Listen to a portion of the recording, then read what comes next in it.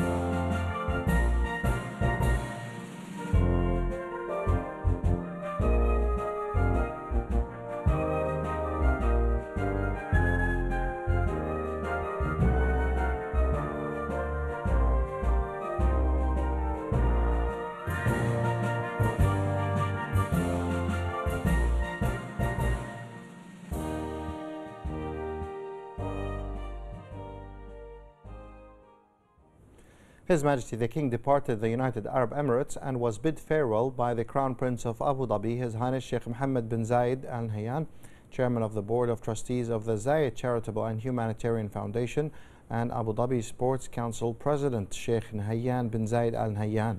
Bahrain's ambassador to the United Arab Emirates, Mohammed bin Hamad bin Sagr Al Maouda, and embassy staff bid His Majesty the King farewell.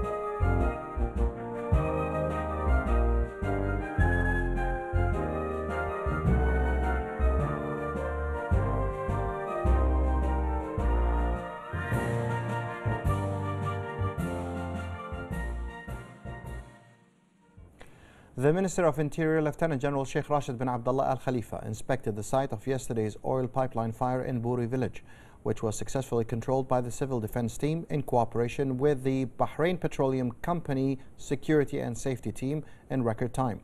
Attending the site alongside the Minister were the head of the Public Security and a number of security officials.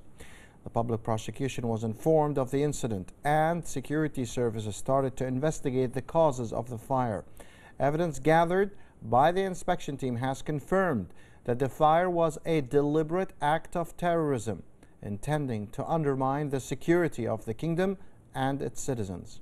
The Civil Defense Team, in cooperation with BAPCO's Security and Safety Team, successfully extinguished the oil pipeline fire which broke out near the Buri village. The cooling process is now complete, mitigating any risk of reignition. The Minister of Interior confirmed that the Civil Defense Team dealt with the incident in the record time. The Minister expressed his thanks and appreciation to the security authorities, BAPCO, and to the citizens who cooperated with the response team, whose collective actions ensured that no casualties were incurred. The Minister reaffirmed that the Ministry of Interior's utmost priority is the safety and security of all citizens and will spare no effort to maintain public security and safety. The Minister stressed that the fire is the latest act of terrorism performed by terrorists that are in direct contact with and under instruction from Iran. A further investigation is currently underway to identify the perpetrators and bring them to justice. An evacuation plan was activated with the assistance of the Northern Governorate Police Department, and accommodation was found for the local residents affected by the fire, which damaged a number of buildings. The local road network remains closed while the investigation continues, and the General Directorate of Traffic calls on motorists to take alternative routes until further notice.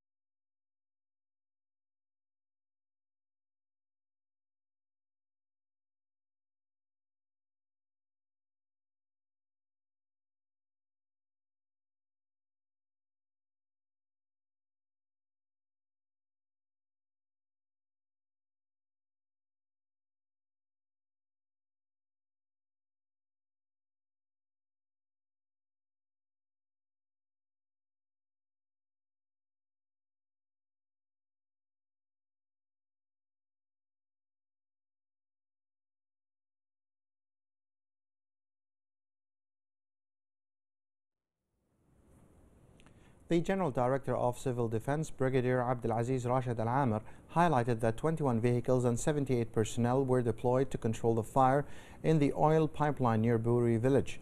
He said that the civil defense teams reached the site within 3 minutes. The General Director asserted that the presence of the Minister of Interior and the Chief of Public Security at the site motivated the civil defense staff, hailing the cooperation of the public and the concerned authorities. He stated that as part of the evacuation plan, around 400 individuals were evacuated with the assistance of the security forces. Some of the families whose homes were damaged were sheltered at a school and then moved to Al Karama home. He said that the National Disaster Management Center was activated and experts of the Bahrain Petroleum Company were asked to close the main supply key of the pipeline. The concerned authorities at the Interior Ministry were notified to secure the areas and the surrounding roads, and the Electricity and Water Authority to take the required procedures. The General Director confirmed that the fire did not cause any injuries, while flames were 40 to 50 meters high and the heat spreading over an area of around 500 square meters. The Minister of Education, Dr. Majid bin Ali Al-Naimi, attended the 39th session of the UNESCO's General Conference, during which Audrey Azoulay was officially appointed to the post of Director General of the organization. The Minister, on behalf of the Kingdom of Bahrain, congratulated the new UNESCO Director General, affirming Bahrain's support for UNESCO's efforts to promote the culture of dialogue, tolerance, cooperation, peace, knowledge, and culture. In addition to its election among the deputy presidents of the General Conference, the Kingdom won the membership of a number of committees, including the Intergovernmental Committee for Physical Education and Sport, the Information for All Program Committee, and the Education for All Committee. On the sidelines of the UNESCO's General Conference, the Education Minister met the officials of the UNESCO's King Hamad bin Isa Al Khalifa Prize for the use of ICTs in education and was updated on its latest developments. The Minister affirmed Bahrain's keenness to strengthen Bahrain's participation with UNESCO in line with the leadership's interest to develop education, sciences, and culture.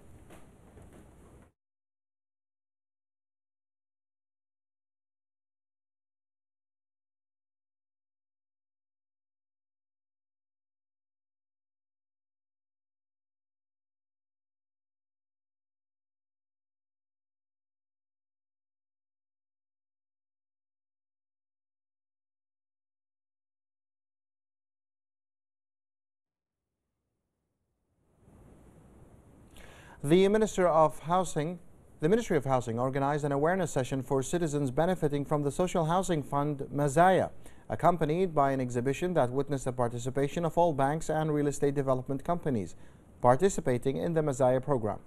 The Minister of Housing, Bassem bin Yaqub Al-Hamar, stated that the tremendous success of Mazaya program since its pre-launch phase in 2013 until today highlights its results and features to citizens, noting that the statistics indicate that over 6,000 citizens received a qualification certificate to benefit from the program. He underscored the government's support to Mazaya program, noting that the partnership activation efforts with the private sector coordinates with the government's approach towards restructuring the government sector's role.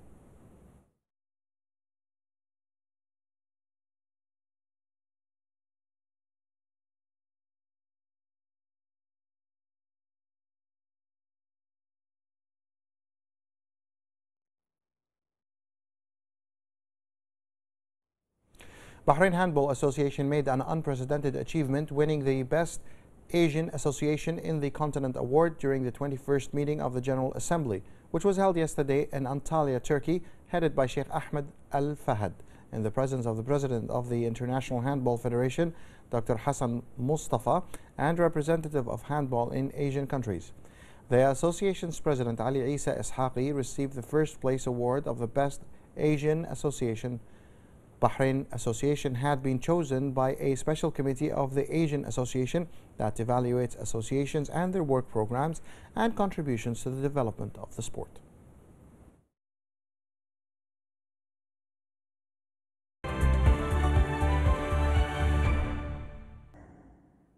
A very good evening. You're watching the business news on Bahrain International with me, Mohammed Yusuf. Bahrain All-Share Index closed this week with 10,967,000 shares worth 2,619,000 Bahraini dinars conducted through 385 transactions. Investors traded in 22 companies. 4 witnessed a rise in shares, 12 fell, and the rest maintained their shares. The commercial banks was the leading sector, and the industrial came in second.